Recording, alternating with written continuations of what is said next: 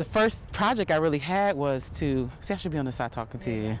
The first project I had was researching the Anacostia River, because the issue was environmental groups were starting to put effort and energy around the river, but communities, because the trash was the issue, so even if you did a pickup, unless you got to the root of why people were littering, we never got there. So I did all kinds of programming with different organizations, Anacostia Watershed Society, Kenilworth Aquatic Gardens, but it was based on the fact that I'd learned the history of this river and was so passionate about it because I felt like it had suffered an injustice. Like, it gave so much to the building of DC in terms of being a main waterway for probably the granite and everything that the city was built on. But then after they finished using it, they went to the other side, not to mention what they did to the people on the land.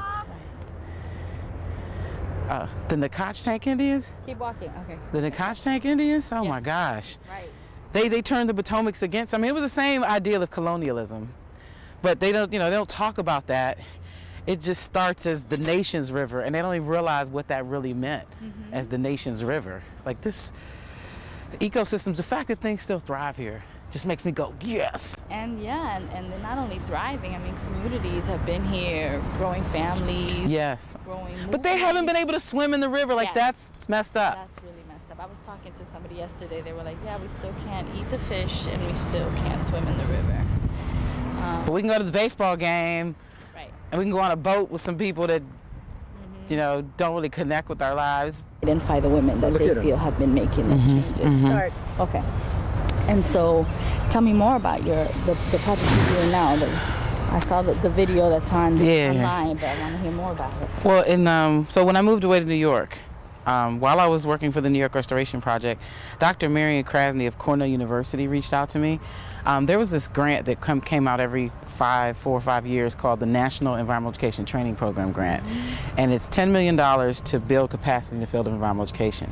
She wanted Cornell University to go after that money, and she wanted to hire me to be one of 4 people that actually helped build the vision for that, because she knew that there was going to take an element of that involved addressing issues around inclusion, urban communities, like all the things that spoke to the work that I did, because I met her up front and said, hey, listen, just so you know what I'm about, because I'm not going to be apologetic about it down the line. I'm not going to be quiet. You're bringing me on board because I bring this perspective. So, and the beautiful thing about it is, even though she's academic and she has a PhD and all these things, she is so down about it. It's such a breath of fresh air. Yeah, because even though it's male dominated, you got females that I think maybe as a result of the male dominated way that you feel like you have to operate, women have just turned cold to the real mission of nurturing.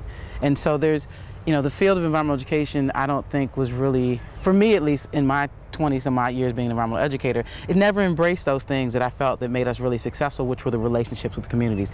All they cared about was the day, snap the picture, count the trash, look at the frog, but they weren't thinking about those kids and the trauma, the effects of the trauma in their neighborhood. So I was able, through this grant, they were part or not part of the whole. Right, which most times they would judge them by the grades that they got, which is already kind of off, because just because this kid is low performance, most of the kids I worked with, which have been primarily, I don't want to say at risk, but just kids from low income neighborhoods, have always loved science. Yeah. Their behaviors were off because of what was going on in their neighborhood, the lack of adult leadership and things of that nature. Right. So all that to say, fast forward, in the opportunity to come and help with evolve practices in the field of environmental education that build capacity around those kind of things, I've evolved this practice called Community EE. I'm evolving it now.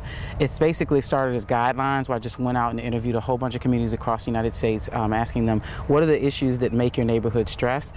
But I invited environmental people as well and said, who are the communities that are hard to reach for you? What is environmental education? What is community? And started having these conversations, gathered all these adjectives and verbs, and put them together into these guidelines that says, hey, listen, if you want to go, which community is basically, if you want to go into a community with an environmental outcome, you have to do it through the lens of what matters to the community. Right. You're talking about employment, neighborhood economics, crime, food, justice in general, water, air, whatever it is.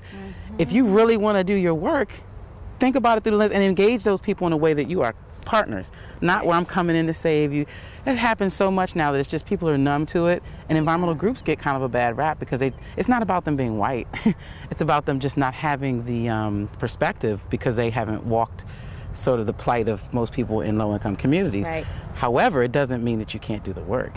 It just means you have to open yourself up and realize you're not the only learner at the table. You need to learn. You're not the teacher all the time. So what do you see your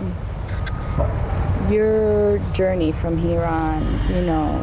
Well, I'm involved in this wheel. It's going to be an online resource that people come into, and as they fill out these questions around what they care about and what they want to try to do, like, it's going to look like a wheel ultimately. Right now it's an app, and it's like a dating site almost, where I'm trying to match community people with environmental folks. So when you come in and answer these questions, which are kind of fun looking, but they're asking you, what do you care about? What are you willing to try? So they'll give you examples of, like, you could plant trees in honor of people who have died if you want to plant trees in your neighborhood, and crime is what you care about. Right. So making those kind of connections, but then it also asks you who you know. So it takes your social capital survey, because social capital is where we as communities could excel and totally flip it over, you know what I mean? But we got to get together and realize. So, and going to these different cities and working in DC, I've always realized that stress was there, and that was the root of why the families never performed to what these environmental groups expected, so they always remained hard to reach. And it's just like, at this point in time where we're getting so close to the edge on water, we don't even realize how close our water challenges are. You know what I'm saying? Absolutely. We're getting so close. I think that there's just a natural enlightenment that I believe is happening, and I hope that this tool will be a part of that, to help people meet each other, know what to say, translate their feelings into what they're saying. And the main audience I'm focusing on right now in terms of piloting this, to see, so I can, one, put in best practices to suggest to people, but also just test out, is the reentry population. Right. Because mass incarceration is becoming a really big issue, because it's just so obvious, and the writing's been on the wall for so long, and it connects directly to a lot of the things that are that too, but they're the reason these neighborhoods are like this. We need our men at home. Absolutely. That's community. That's what it's about. That's right. So I could just start anywhere. So I started working with the Earth Conservation Corps back in 1996, I think it was, and they didn't have any of that. The pump house was there, but it was, they had, the pump house was there, but it was jacked. But they had a trailer. That's what they worked out of, and this was like one of their first cores, I think, if not, that's probably around for the first or second core. And girl, the kids he was bringing in were just like straight, real kids. And I was hired to teach them environmental education, and during one of our sessions, the kid was like, oh, F about da-da-da-da-da-da, and it wasn't at me. It was legitimate statements, and I thought it shook me in a very good way, though, because it made me go, immediately I changed the subject to what they wanted to go into, but not in a way that they bullied it, but I pulled out where their thoughts were coming from, and what do you care about, you know what I mean? Because it was unrealistic for me to go in there and think that I was going to put my environmental values on them, which weren't really mine, but I was an environmental educator, and that's what I thought I was supposed to be doing. So what's going on the Anacostia now, like this side of the river now? So we see all of this, like we're in the backdrop of all of this, like you got this national parks, people canoeing, like that canoe joint, large parks. It came at a price, though. It came at a price. I mean, when I was working in the 90s on the river, they were just starting the Anacostia Waterfront Corporation or somebody, but they go out and do these listening sessions, and what do you want, and we're going to build around what you care about, and da-da-da-da-da-da-da-da,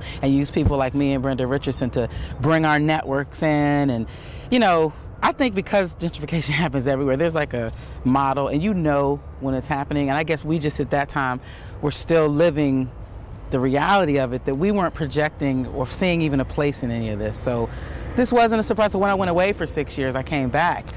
I kind of have not been active in the Anacostia community as much as I was, you know, prior to leaving.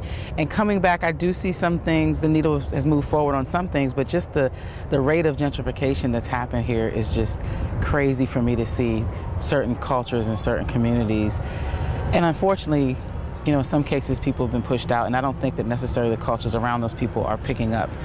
And it's just two separate things going on in the same neighborhood, which is not community. So the river-wise, I think there's been a lot of movement around policy to make the river clean, and it's actually great to see so many people active in using the river.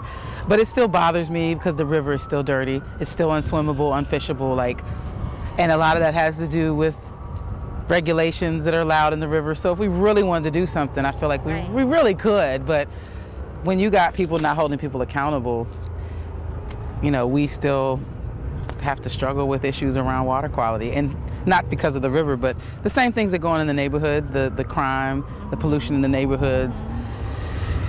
But again, I do feel hopeful. So do you see people looking towards the river now? You know, have they always looked towards the river, the communities here? Well, I think they've always come to Anacostia Park. They've always used the river. They didn't get on the river, right, but they came down here and fished, hosted their family reunions in this park. This park has been like essential to the at least the environmental culture or the nature culture of these neighborhoods. Fort DuPont is pretty awesome too. Like, that's the other ironic thing. For Southeast to be at one time such a crazy place, it always had beautiful things, and it was actually fertile soil. Potomac is Piedmont Plateau. That soil it's rocky. This is coastal plain, so the soil is fertile. And so when the Native Americans came here, when John Smith first came up here and saw this area, he was like, oh my God, this place is popping. And so this is where everything kind of started. Yeah. And that's what made this area rich, was that those Native Americans over there didn't have this, so they actually had a point of trade.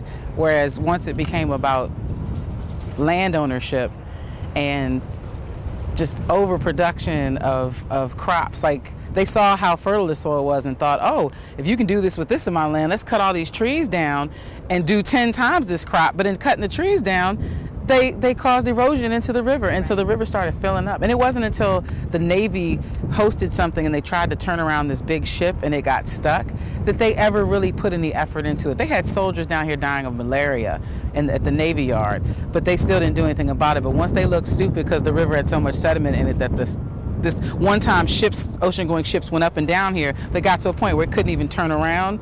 That's when the Army Corps of Engineers were called in and they started trying. But even then, they didn't do it right. But I didn't mean to turn this into that. There's still a lot of work. I'm saying that to say there's still a lot of work. You can't throw us little crumbs because they benefit. Look at that. Yeah. Sure, I bet you will throw us some crumbs now. Look what you got. Right. I mean, we'll see about that. Yeah, right? Well, they're not done yet. People want the best for each other, I think, ideally. You know, we get damaged because things happen to us, and then we do those things to other people and start this cycle of just emotional indigestion, where you never really get a chance to work through your issues and come full circle and come back to the middle.